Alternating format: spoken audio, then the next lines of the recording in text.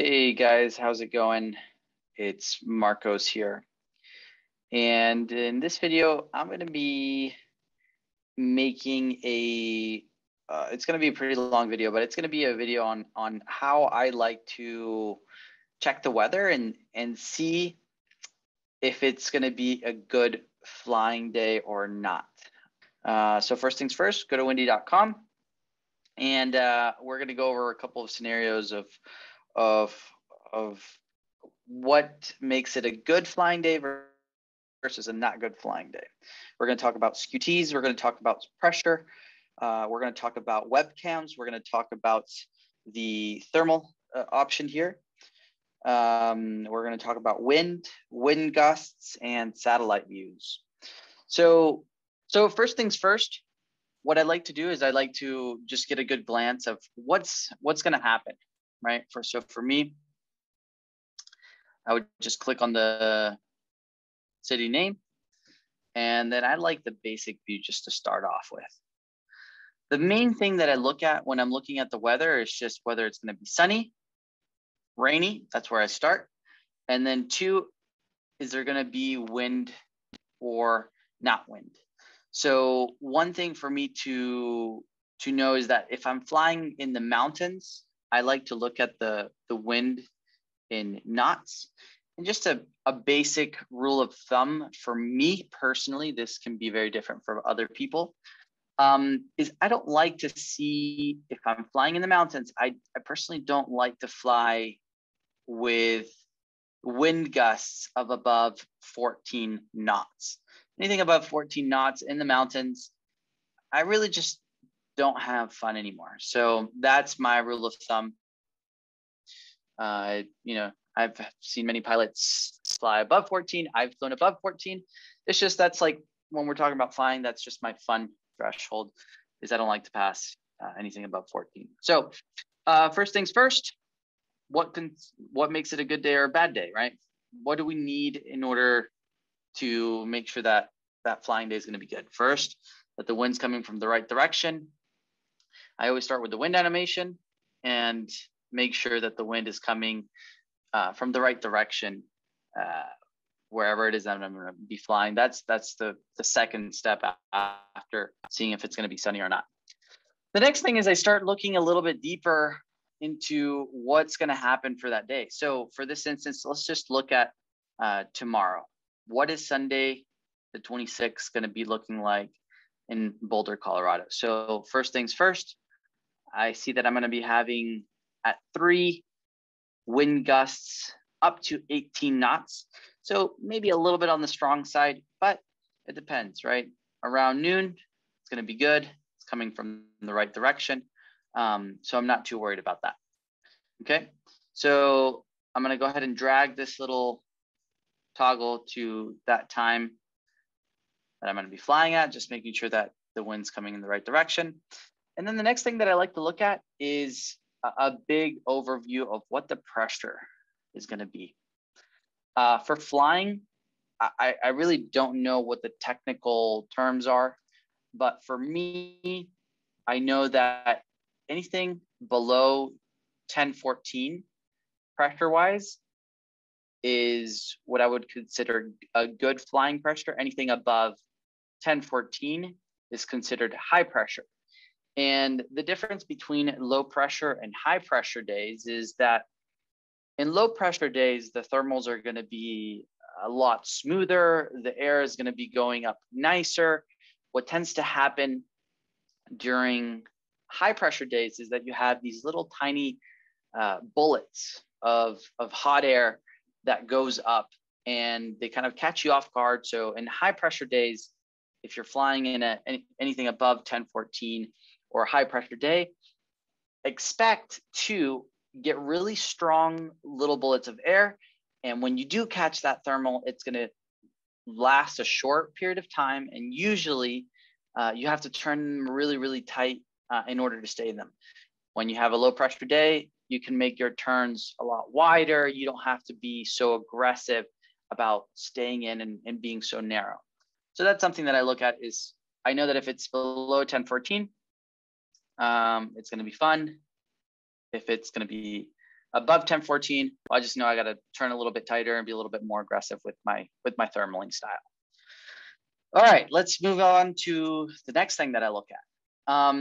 Just by the way, you can change the pressure isolates down here, or you can go into more layers, and you can click down here into pressure. Okay. The next thing that I look at when I'm looking at the weather and determining if it's going to be a good day to fly at is the famous skew T, which I'm not going to really go into the technical names of what everything is, partly just because I don't even know them. Think of this video as the for dummy version.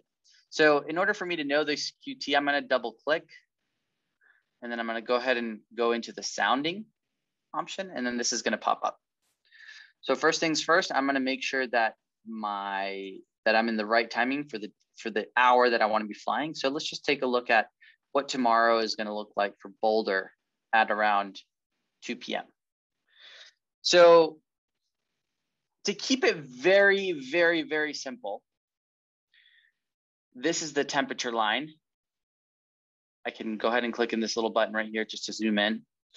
To keep it very, very simple, I want to make sure that this red line goes up in this direction and is below this gray line. I know that if the red line is parallel or equal to this gray line, I'm going to be able to go up relatively well.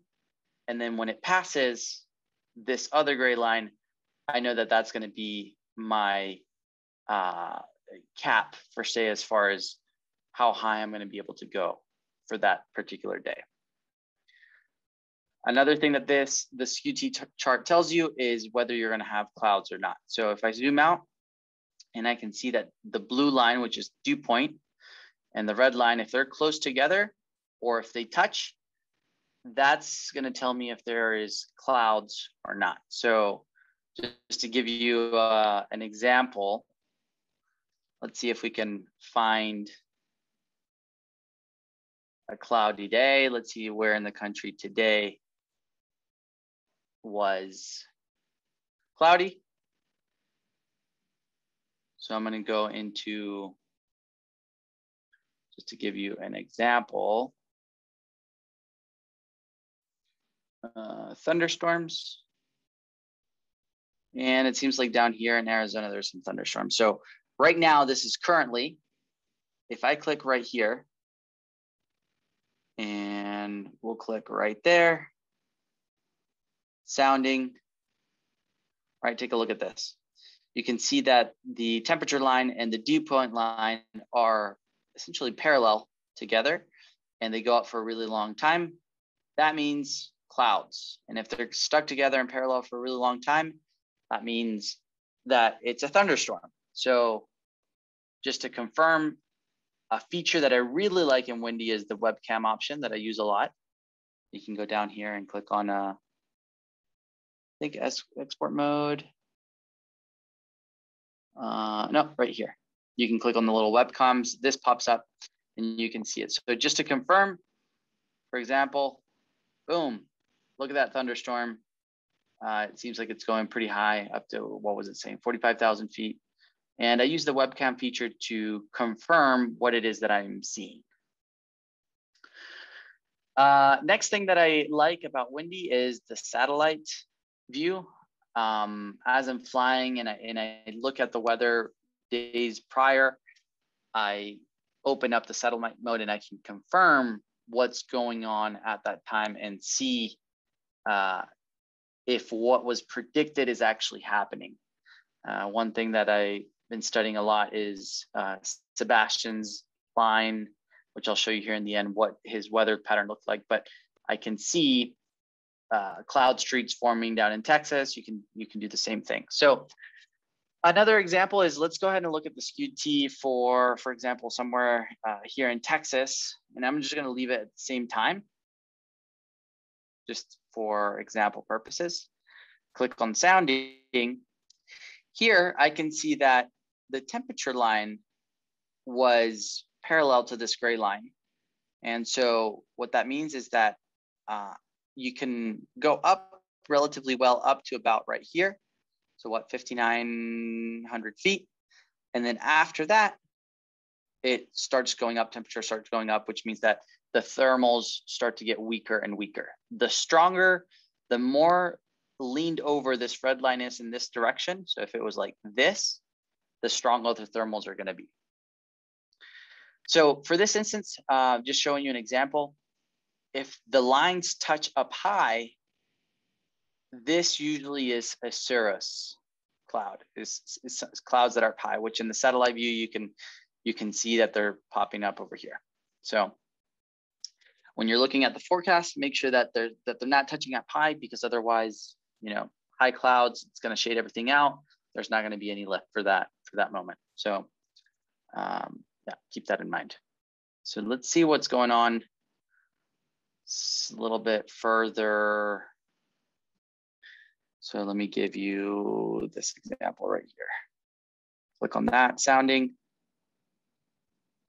Good lift until about right here. Oops, good lift until about right here, 14,000 feet. And then parallel up there, it's cloudy. You can see the high cirrus in the webcam there, just for confirmation purposes. So you can use that to see if it's going to be a good day or not.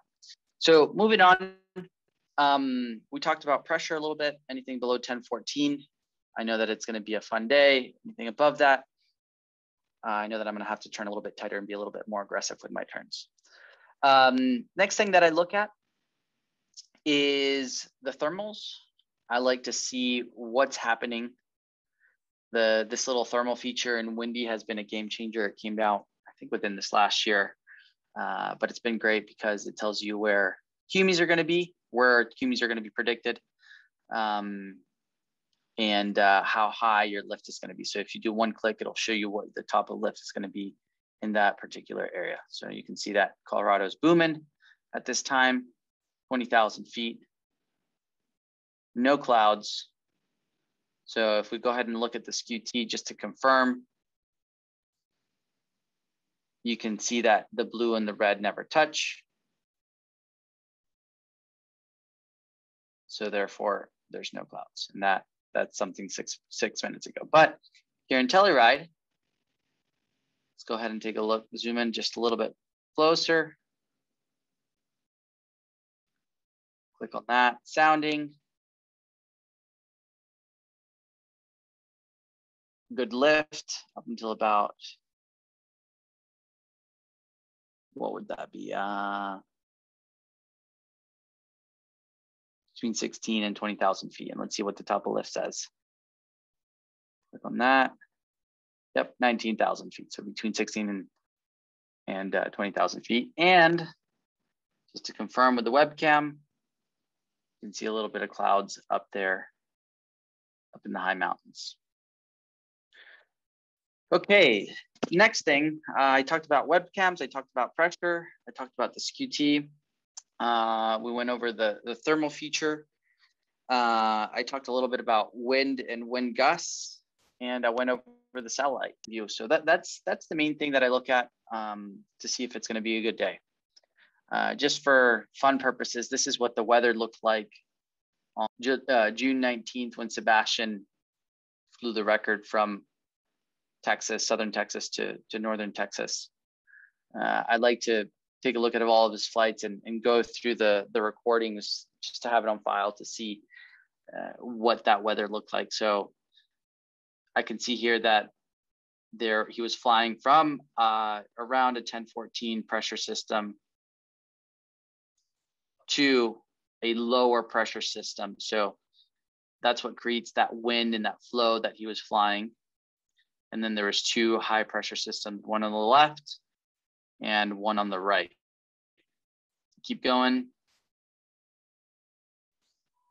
It's at 6 p.m. He was flying again from a little bit higher, 1014 here, to a low pressure system of 1002 at 6 p.m. for that day.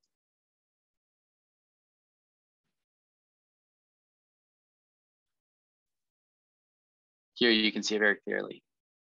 Boom, 10-10, he took off from somewhere around here and landed over here. So 10-10 all the way to what would that be? 10:06.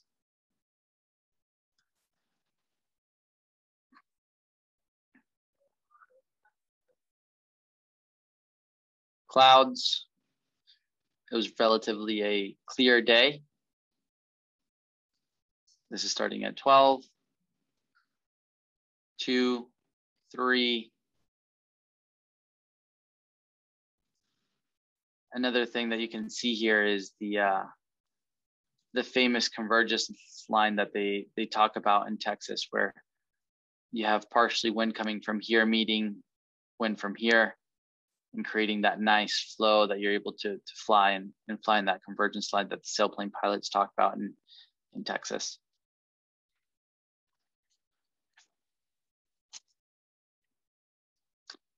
Thermals.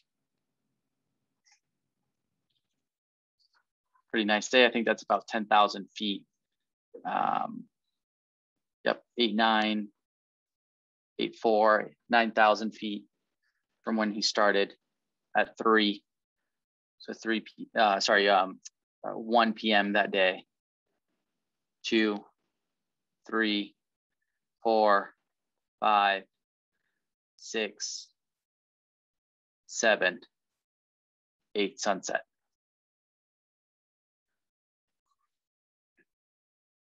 Cape, that's just the probability of thunderstorms. How stable it's going to be that day was not that unstable, meaning that there was not a high likelihood of things overdeveloping.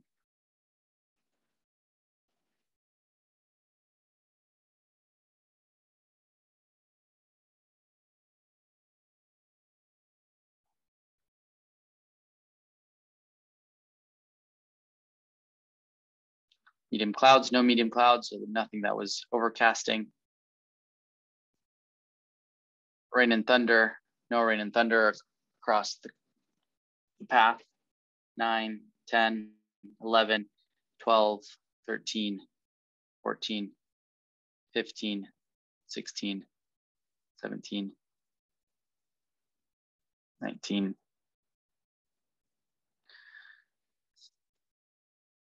Another thing to mention is that when you're flying in the flats, I already mentioned that when I'm flying in the mountains, I don't like to fly where it's gusting more than 14. In the flats, it's another story. I usually don't look at upper winds all that much just because there's nothing that you can hit when you're flying high. So I usually just look at surface winds. Flying in the mountains, it's important to look at altitude winds, but when you're flying in the flatland, in my opinion, it's not as important to look at just because air doesn't kill you, it's the ground that kills you. So making sure that you're within a safety range, that you're not flying with anything more than, I would say, 50 kilometers per hour would be my limit. Gusting to, that day Sebastian flew, he was flying somewhere between 25 kilometers per hour, gusting to around 55 kilometers per hour. That's what that amount of wind is, which you can see here in knots.